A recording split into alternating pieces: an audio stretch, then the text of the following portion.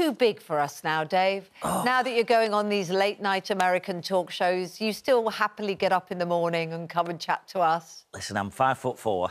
I wish I were 5'5", but Mrs F always says you're not. But when I've been away and I've met loads of really interesting people and famous people like yourselves, and I'll go back home and I'll tell her about it, and she'll say, never mind all that. She'll say, do you want corned beef hash or cottage pie for your tea? And it grounds you immediately.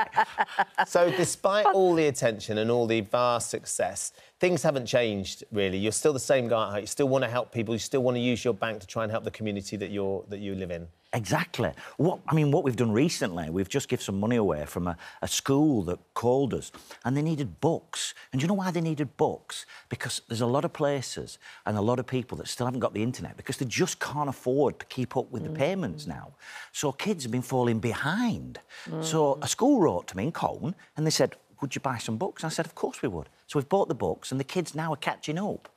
And that's one of the things that Bank of Dave does. It looks at the real problems and takes care of it. So you've got people who are hungry, kids were coming to school hungry, we've fed kids. And then on the other side of things, like we was talking about, banks are needing bailing out again. So you've got this really unlevel system. I mean, I remember you saying if you rob a bank, you go to jail.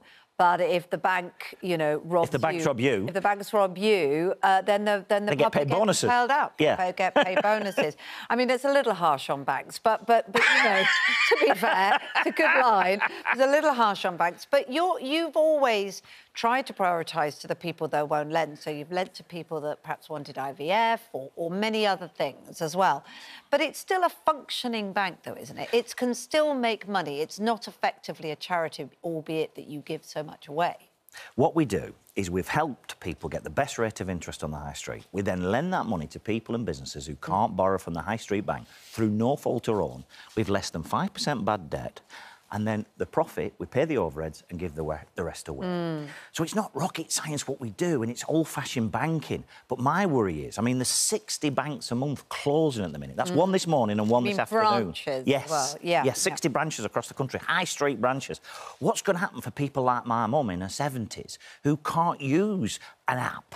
She wants to deal with a pension herself, and I can help, but she doesn't want me to help because she's fiercely independent. What happens about people like that? They need to go to a bank and talk about financial affairs and the pension and whatever they're trying to buy or loans and things. It's the advice. It's the personal advice and the experience of that area that you're losing, isn't it? Yes, for very those much people so. that want it. And, you know, you're talking about branches closing, but actual banks, there's a nervousness that we're looking at another crisis, banking crisis, a bit like the one that prompted you to start the Bank of Dave. And when you look at Front Page of the Eye and other papers as well, tax cuts in 2023, so there'll be no tax cuts because interest rate climbs to 14-year high. We've seen, you know, problems with Swiss Bank. We've seen the problems with the bank in Silicon Valley. Are you nervous we're heading there again? Well, interestingly, my documentaries are out today on Netflix. Now, when I brought them out the first time round, we had this problem. 10 years ago, we had banks being bailed out. The timing is unbelievable. It's now been put into 4K. It's now had all these extras added to it, but the banks are still in trouble. I mean, the Swiss bank, they got 45 billion bailout. And then the SVB bank from America and the UK arm, they sold that for £1. If I knew they were selling banks so cheap, I'd have saved millions of pounds in 10 years of my life. I'd have doubled the offer to £2. And you've probably done a brilliant job with it as well. It's interesting, 4K. Burnley's going to be shown in 4K. That's right. You're in what 4K, Dave. Let me tell you what that means, eh? We're not messing about now. Burnley is going to be in 4K. So the documentaries have been put into 4K. They've got the original producer and director, Ian Lilly, to come along, and he put new parts into it, and it's really exciting. But Burnley, 4K, it's going to make me look 10 years younger. If only it worked like that. I'm always nervous about technology. This enthusiasm and passion you have for this business in your community, there's this amazing showbiz story that's unfolding as well. As Kate says, you're about to go to the Hollywood talk show circuit. You're going to have a big premiere out there in America. The Americans are suddenly going to get Bank of Dave on their cinemas. Are you ready for the fame? Well, like I was saying, you know, I'm not that bothered about the fame. If I can put the UK, Burnley, Lancashire, in a positive light, for something good for a change. That's a good thing. I'm going to have a lot of fun out there. And I'm going to, outside one of the cinemas where the sign's up, I'm going to do a live chat back to you and I'll say, look at this! Proper. I mean, Rory Kinnear plays you, doesn't he? You always say looks more like you He does. than you. He looks more like me than I do. And the first time I met him, he knocked on my door, and this is absolute truth. He knocked on my door at home. I opened the door, he said, Dave, meet Dave. And Jo Hartley plays your wife, and the four of you have become mates. Yeah, Jo were on the phone to Nikki last night, you know, and it's just wonderful. But he really does look like me. And originally in the casting, it was either going to be Tom or Rory. But Tom would have just looked too much like me. I mean, Tom Cruise. Yeah. So we got which Rory. Tom are we talking about? You were just checking then, weren't you? I was thinking, which Tom is he talking about? Yeah. Because Piers Ashworth, who wrote The Bank of Dave, actually wrote Mission Impossible.